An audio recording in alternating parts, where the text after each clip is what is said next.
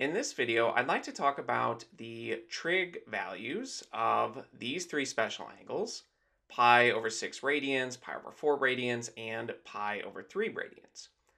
And specifically, we want to look at what happens when we plug these angles into the sine, the cosine, and the tangent functions, since these are angles that show up quite frequently.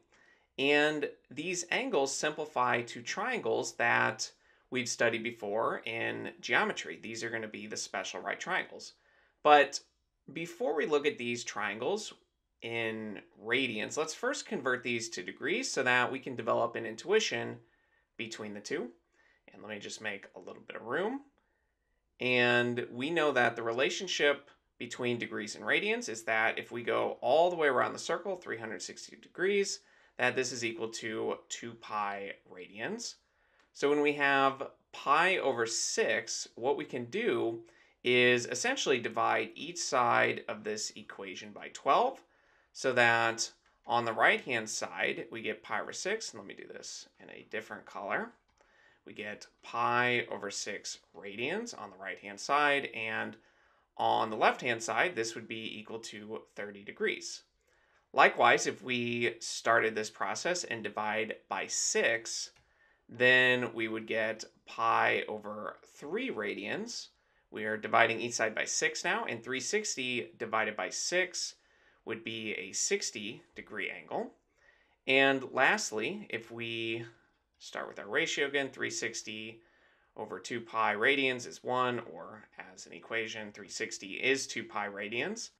Then we can divide each side of the equation by 8 so that we get a 45-degree angle on the left and pi over 4 radians on the right. So these special angles are the 30, 45, and 60-degree angles. And we can start with this triangle right here. We have a pi over 6 angle for theta, and this is a right triangle. So this is our 30-degree angle. And if this is 30, that means this right here is 60, but we also know 60 is pi over 3 radians. So this is a 30, 60, 90 right triangle, which is a special right triangle. And remember that a 30, 60, 90 triangle is really just half of an equilateral triangle. So if we called this side R, then this short side here, which is half of the side of an equilateral triangle, this would be R over 2. Let me just clear that up. So if this is R, this is half R. And at this point, we can use the Pythagorean theorem to figure out this side, or you can remember the pattern that to find the middle side, the one across from 60 degrees, you take the small side and you multiply it by the square root of 3, so that this side is just root 3 over 2 times pi r, whatever the hypotenuse of our right triangle is. And at this point, we can apply our trig definitions to this, and we can use our right triangle definitions of SO, Katoa. And let's say we want to look at the sine of pi over 6 to start. And we know sine is opposite over hypotenuse, and the opposite to the pi over 6 angle, this 30-degree angle, is r divided by 2, and the hypotenuse is r. If we simplify this, the r in the numerator and denominator will cancel, and we will just get 1/2. Or you can think about it that we are dividing by a fraction, so you can set it up as multiplication, since when you divide by a fraction, it's the same as multiplying by that fraction flipped over. The r's cancel, and we get 1/2. And likewise, we can look at the cosine of pi over 6, and that would be the adjacent, this root 3 over 2 times r, all divided by r. Notice the r's cancel out again, and we get root 3 over 2.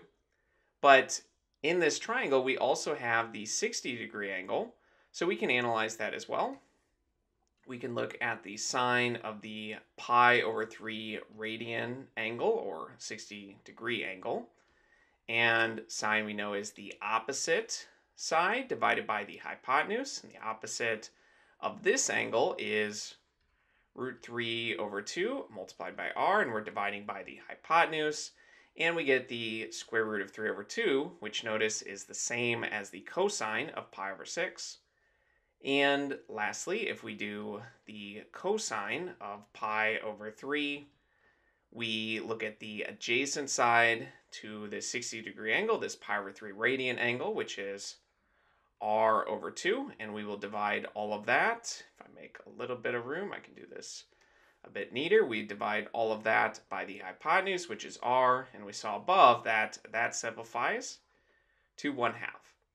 And if we want, we can even look at the tangent function, since the tangent of these angles, we'll do pi over 6 first, is the opposite over the adjacent.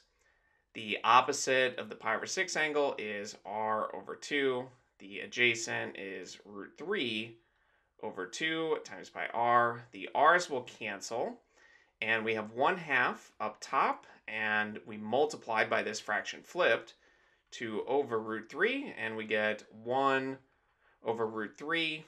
And let me make a little bit of room here so we can keep working. If we rationalize this denominator, we can multiply top and bottom by the square root of 3, so that we get root 3 over 3. And likewise, we can find the tangent of pi over 3. We look at the side opposite, the pi over 3 radian angle, this 60-degree angle, that is root 3 over 2 multiplied by r, and we divide by the adjacent side, which is r over 2. It's essentially this, but flipped over. The r's cancel out again. We get root 3 over 2, but now we are dividing by 1/2, which is the same as multiplying by 2 over 1. And this would just simplify to the square root of 3. So in conclusion, the trig values of the pi over 3 and pi over 6 angles simply come out of this 30, 60, 90 right triangle and the patterns that we can notice from that.